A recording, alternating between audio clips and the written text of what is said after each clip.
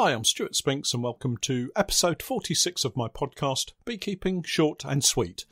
It's almost Christmas, so here's a brief review of 2018.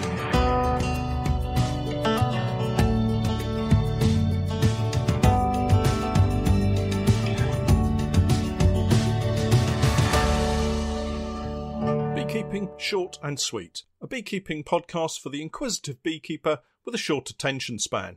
A beekeeper, in fact, just like me. Hi everybody and welcome back to the podcast. Before we get stuck into the podcast today, I wanted just to mention that I'll be taking a couple of weeks off over the Christmas and New Year period just to recharge my batteries. So look out for the next podcast sometime around the first week of the new year. So this week I wanted to talk about what's happened over the past year. It's been a fairly busy season, and I just wanted to cover off some of the highs and lows and share with you my beekeeping experience for this season. It seems a very long time ago that spring arrived, and we jumped at the chance of an early start to the season, only for cold winds from the east to batter us here in Norfolk in the UK. That particular storm earned the name the Beast from the East, and I think I've mentioned it before in some of my podcasts. If I'm honest, I think that really caught me out at certainly one of my apiaries. That apiary was all national hives, and they were all on single brood boxes as well, which I don't tend to do. Normally I would have them on at least a brood and a half, which is a brood box and a super. But I had added food to all of them in the form of some fondant, but it just wasn't enough for some of them, and I lost several colonies.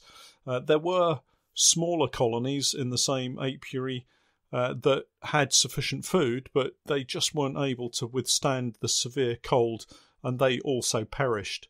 It's why, if you're a beginner beekeeper, that you'll hear more experienced beekeepers telling you that the most important time of the year is late summer and early autumn. It gives you a chance to harvest some honey, but also to treat your bees, get all the colonies ready, build them up nice and strong so that they're large enough entities to survive the cold winter months. Anyway, once the cold weather gradually moved away, I was able to get a closer look at some of my colonies. In fact, we ended up going through all of them in just one day, and those that survived fell into three distinctive brackets. And it's no surprise, really. There were some very strong colonies, and these were colonies that seemed to be almost enjoying the extended cold period, and they were actually bursting out of their hives. They had so many bees in them, I don't know where they were putting them all. There were also average colonies, and these were neither strong or weak. They were just, average. And as you expect, they made up the bulk of the colonies that had survived the winter. And finally, there were the weak ones, and we had several colonies that looked as if they should never have survived the winter, but somehow did. Bees covering maybe one or two frames, barely able to cover the small patch of eggs that the queen had laid, and just looked in a fairly poor state. Those colonies, for the most part, survived into the summer, but didn't really produce anything at all throughout the year. They just kind of sat there, gradually building up until almost the end of the season, when they were actually strong enough to do something in terms of foraging, but of course most of the forage was over by that time. Going back to the beginning of the season, we were very excited to have a season-long sponsor in Paul Beardmore from Happy Valley Honey. Paul had sent over some of his honey pour poly Langstroth hives for us to try out, and we started off by carrying out a few shook swarms, and those worked out perfectly as it happens. The colonies grew very rapidly on lovely new comb and pulled 10 frames of foundation in super quick time. They were really on the foundation very quickly. We obviously fed them throughout the duration of that period, but they were very quick to draw out that comb. We now have an apiary with 10 of the Happy Valley Honey Pour polystyrene Langstroth hives in, overwintering safely at the moment, and it'll be interesting to see how they perform coming through the winter and into the spring. Most of the times that we've had poly hives and compared them to the more traditional wooden hives, I would say there's not really been a great deal of difference between them. Some have performed well, some have performed poorly, and I think it's just a case of it's another material that you can choose to use for producing your beehives from. Each year I raise a few of my own queens from our limited stocks of colonies, and with small numbers of colonies to select from, it's always a bit hit and miss as to what you're going to end up with in terms of the traits of the new queens. We have open mating throughout all of our apiaries, which means we don't have any instrumental insemination, so the virgin queens go off and mate with whatever drones are available to them. We do try to set the colonies up so that we've got some extra drones from colonies that we want or hope that the virgin queens will mate with, but generally allow them to go out and get on with it themselves, and then we see what we end up with. But we did produce, for the most part, some very nice queens, and they are now heading up colonies that will turn into production colonies for next year. And raising queens is a very simple process that I think all beekeepers can have a go at. So if you're thinking about it, if you're a new beekeeper and you'd like to give queen rearing a go, then check out some of my videos and just give it a try. It's a lot of trial and error for the most part, and you'll soon learn what works best for you, and then you're on your way.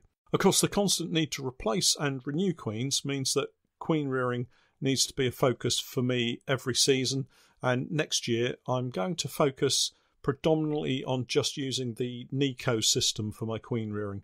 It's similar to the Genta system. There are some videos again on my YouTube channel showing the Nico system, and it's an easy piece of kit to use, and the results are consistent, and I think that's the important thing.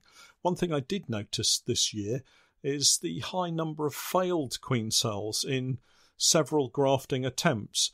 These started with a queen rearing 2-day course that I hosted, and although we managed to get a full 10 queen cells in one particular frame grafted, and they all took, eventually we ended up with just 2 viable queens, 2 mated queens from that grafting.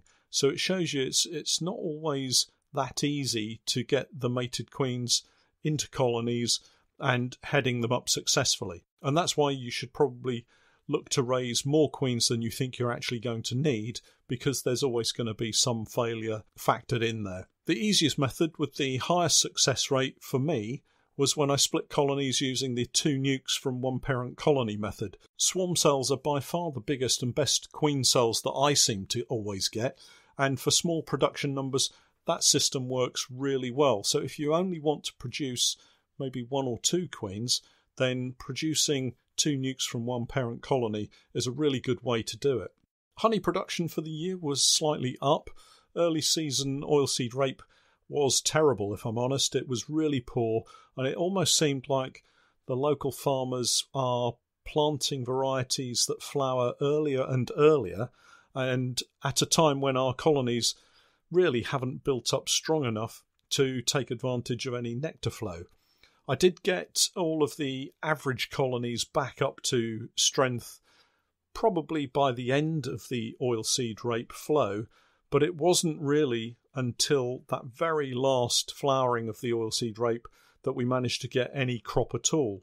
One surprising crop that we did get a decent amount of honey from was Phacelia. Surprising in that I hadn't seen any of it around any of my apiaries, but checking the pollen under a microscope confirmed that it was indeed Phacelia. And that's an excellent example of why you should get into microscopy for beekeepers in the new year.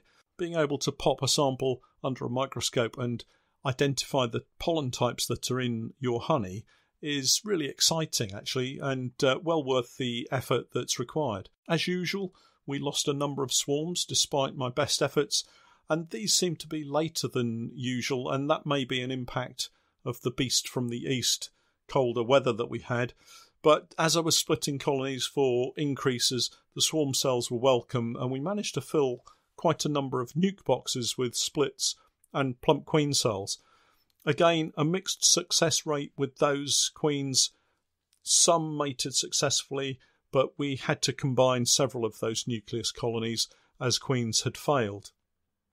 I definitely think that if you're looking to grow a small beekeeping hobby into a business, taking it gradually and learning the ropes over a few years certainly helps prevent some of the major catastrophes that can lay in wait for you down the road. The summer was hot and dry for us here in Norfolk, and although the bees were out foraging, there seemed little surplus honey being stored away until very late in the season. I removed my crop of honey at the end of July and was pleasantly surprised actually at how much we managed to remove. All of the early season colonies had produced at least one super each, so if you're thinking of splitting colonies and want a summer crop, do it early enough for them to grow, and then they can build up in time for a summer hit. Later in the season, I had a visit from the National Bee Unit bee inspectors. Keith Morgan, our regional bee inspector, along with Dave Bonner, who's a very experienced seasonal bee inspector. We spent a very pleasant day visiting all of my colonies, and I'm glad to say that, kind of as I already knew, my bees were in perfect health. Well, I say perfect health, almost all of them were in perfect health. I had one particular colony that was very sickly with chronic bee paralysis virus, and we've been trying to help them throughout this season and into the winter, and I've produced a number of videos showing the disease and the steps we've taken to eradicate it. Currently, the colony has been reduced into a nuke box and sits in a 5-frame commercial nuke. All we can do now is watch and wait and see what they're like in the spring. Hopefully they'll make it through, but as I said at the time, with so many colonies and just this one infected colony, it may have been better to destroy them to avoid spreading the virus to other colonies. We've also spent a lot of time trying to help them out, so fingers crossed that they'll survive through to the spring and have shaken off the problem. I don't have any migratory crops to take to the heather, so for me, once I'm into August, it's treatment time and feeding for the winter through September. This year we treated with Apistan and that went really well. Although it's a 6-week treatment, the bees coped very well with it, and I think we went into the autumn with colonies having very low Varroa counts. I know it's possible to get bees onto the heather and treat them once they get back and add extra feed if necessary, but I've never had that challenge, so the process is pretty laid back for me in terms of timing through the autumn and into the winter. I like to think it gives the bees a late flush of summer nectar and allows them to set the brood for winter bee production prior to the ivy coming into flower. Also, with fewer Varroa in the colony to cause any issues, I think my bees are stronger for it. I've been feeding my bees with a new sugar syrup this year sent to me by Paul at Happy Valley Honey. It's called Appy Mix, and the bees really took to it. I'm also using the same product in fondant form this winter, and I'll report back in the spring as to how the colonies have got on with it. So here we are approaching the winter solstice, feeling fairly happy with the season. There were no major issues, and now with an eye on the new season, which will be upon us very quickly. I'm now planning my midwinter oxalic acid treatments, which will happen over the next couple of weeks, and I'll report back on how that went. My thanks particularly to Paul at Happy Valley Honey for his support of my various projects, and also to everyone who supported me via my Patreon page. I really am very grateful for your support. Don't forget that you can get the very latest podcast and extra video content by signing up to my Patreon page, patreon.com/Norfolk Honey, and I'll leave links in the show notes as usual. Well, that's it for this week. As I mentioned, I'll be taking a couple of weeks off over the Christmas and New Year period to recharge my batteries. I'd like to take this opportunity to wish you all a very happy Christmas, and we'll catch up soon. But until then, I'm Stuart Spinks, and that was Beekeeping, short and sweet.